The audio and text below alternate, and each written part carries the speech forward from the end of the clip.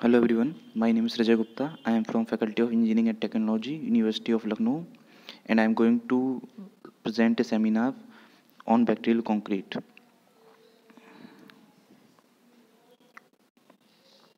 First is introduction. As we all know, concrete is most widely used material for construction and it is also in weak in tension. And concrete cracking of concrete is a main concern because it causes loss of strength of structure with time. Maintenance of cracked structure require a lot of care and money. Environmental friendly solution is preferred, that is bacterial concrete, over other alternative like epoxy injection, which is non-degradable. What is bioconcrete? It is a special type of concrete invented by a group of microbiology researchers under the head of Hank Junkers.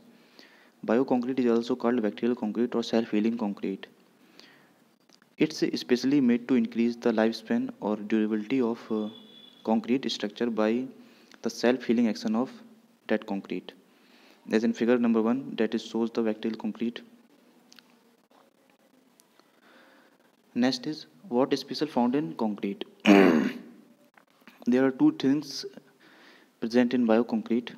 The special bacteria belongs to genus Bacillus are fulfilling the required criteria. Some of the list of bacteria are Pseudophormis, Coni, Phyla, etc. The chemical precursor that is used which is calcium lactate. In figure number 2, the image of the bacteria can be shown. It is a rod shaped structure. Next, start with the mechanism.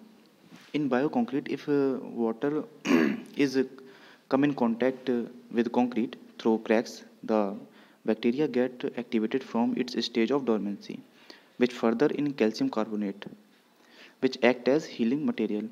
So when the cracks completely filled by the bacteria, it's again going to stage of dormancy. So again, if in future, if cracks formed, this same process again started. Like first is contact of water, then bacteria activated, and then cracks filled, and again the same process is going on. In figure number 4, there is a image. In left side of the image, there is a cracks which is not more than 0.2 mm, and in the right side of the image which shows the concrete gets self-healed due to bacterial action, as we see clearly in the image.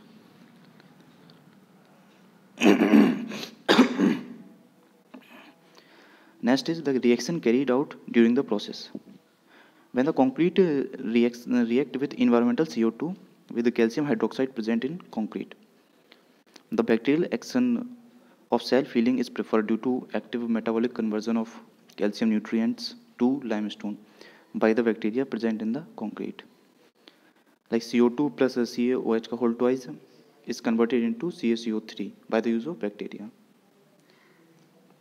Next is how the healing agents are applied. There's two terminology in which we apply the healing agent. First is the direct application, and second is encapsulation, LWA. LWA here is lightweight aggregate. In direct mixing, in this method, bacteria and nutrient were directly embedded into concrete during its mixing stage. And another one is encapsulation. In encapsulation, in order to increase the viability of the bacteria, healing agent is encapsulated into tabular or ball-shaped capsules.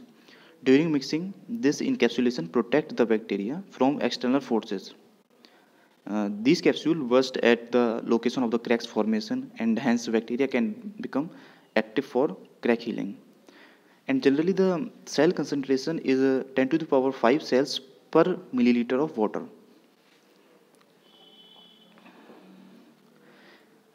Next is pros and cons of bacterial concrete. First is pros. Pros, it enhances the strength of the concrete and it decrease the permeability and water absorption ratio. Corrosion is also reduced and maintenance cost is absolutely reduced. And another is cons. There is no specified code available for the construction, like in RCC and steel structure. Codes are available. Cost is more. And the germination, here germination is the bacterial is not is died in many environment, and it is not suitable in all environment, and the investigation is going on bacterial concrete is costly. Next is case study of Thondebabi. In the town of Thondebabi, outside Bangalore, in southwestern India, road connecting the small town. It constructed in October 2015, and it is a 700-meter road, 65 kilometer from Bangalore. These roads are more resistant to cracking. Road is 100 mm thick, and figure 3 shows, here is the figure which is shows the road of Thondebabi. Another case study of Ecuador.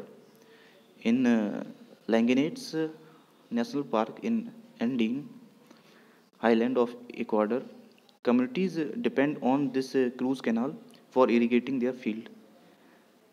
This canal made of self-fill concrete, so canal durability is increased. These are the references.